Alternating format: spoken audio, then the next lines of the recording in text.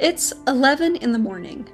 You're on your lunch break at work, seated on the outdoor patio, eating a sandwich, enjoying the trees and the birds, when suddenly, it gets dark.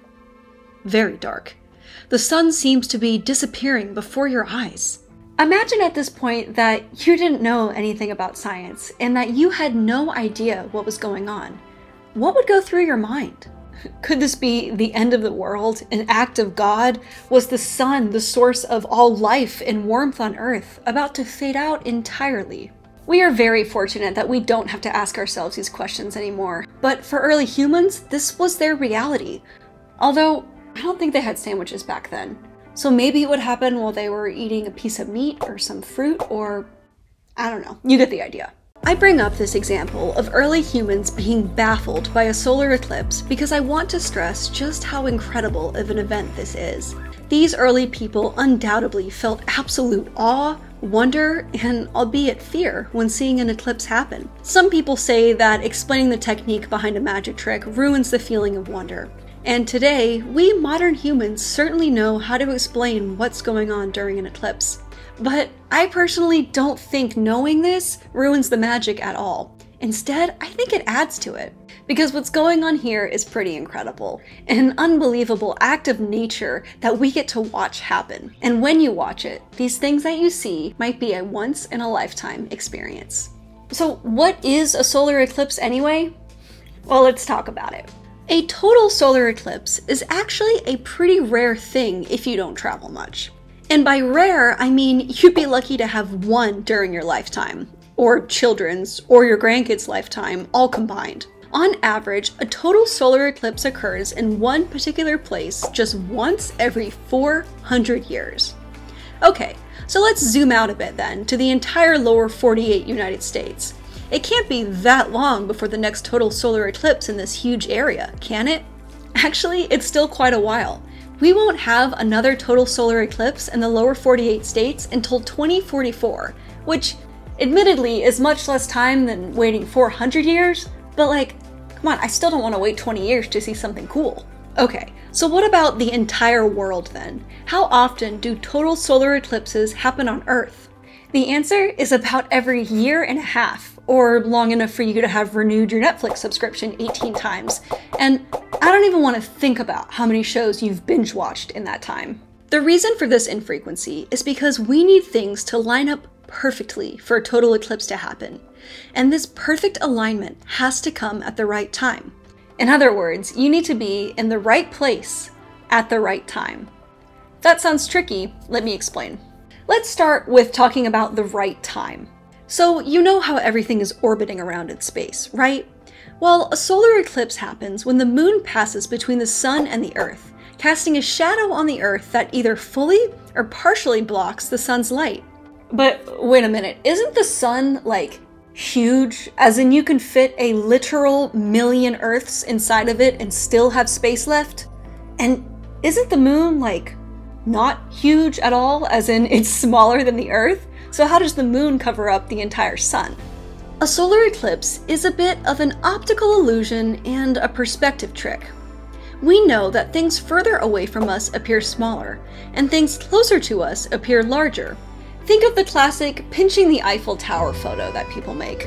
No, Karen, your hand isn't really that big, and the Eiffel Tower really isn't that small, but it appears that way in the photo because you're manipulating the perspective of it. So, even though the sun is about 400 times larger than the moon, it is also about 400 times further away from Earth than the moon is. And this means that when the moon slides between the Earth and the sun, we are at the perfect perspective for it to cover up the sun entirely. Except, here's a plot twist. The moon's orbit isn't a perfect circle. It's an elliptical. So, the moon isn't always exactly the same distance from Earth. Sometimes the moon is further away, which means it'll appear smaller in the sky. But then what happens if the moon tries to eclipse the sun? Well, if the moon is further away, it will appear smaller to us, meaning it's no longer able to cover up the entire sun from our point of view. These are a different type of eclipses though, called annular eclipses. These are where the moon slides in front of the sun, but it only partially blocks the sun because it's further away in space, therefore appearing smaller. So you could be lucky enough to have everything line up perfectly for you to watch an eclipse, and then you only get to see an annular eclipse because the moon is too far away. So, bummer, right? But what makes the upcoming April eclipse so cool is that it is going to be a total eclipse. So the moon is the optimal distance to us to perfectly cover up the sun and create total darkness, which is gonna be pretty darn cool. Okay, but what if the moon still passes between the sun and the earth, but things aren't quite perfectly lined up? Maybe the moon is off to the side a little bit. Then you get something called a partial eclipse, and remember this term because we're going to come back to it later. If you factor in every type of solar eclipse, total, annular, and partial, you get a solar eclipse happening about 2 to 5 times a year, but most of these are going to be partial eclipses, so still cool, but slightly less exciting. At this point, we've explained how we need to be at the right time to see a total solar eclipse, but now let's explain how we need to be in the right place. Solar eclipses can only be seen from very specific places depending on the eclipse. This is because the entire eclipse is a perspective trick, so you have to be standing in the correct place to see it. Think of those 3D sidewalk illustrations that look so lifelike. If you view it from the right position, the entire scene comes alive.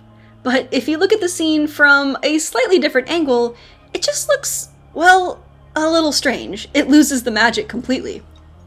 I mean, why is this lady's leg so long? No. A solar eclipse follows the same concept here. We have to be viewing it from the right position to see its magic.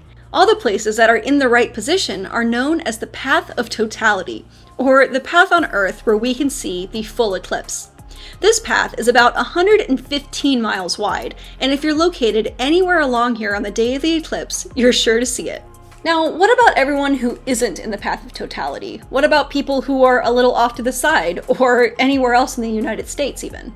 Well, remember I told you to remember the term partial eclipse. Right here is where it comes into play. In addition to some eclipses only being partial eclipses, never getting to totality anywhere, partial eclipses are also part of every single eclipse, including total ones. This is because in order for the moon to move in front of the sun and totally eclipse it, it has to gradually slide in there. I mean, it doesn't just pop in front of the sun and then move out. So while the moon is moving in front of the sun, you get a partial eclipse. Pretty much everywhere in the lower 48 states will see a partial eclipse on April 8th, as well as people in parts of Canada and Mexico. It's sort of like these people are standing just to the side of one of those 3D chalk illustrations so they can still see the illusion, but it doesn't look quite right.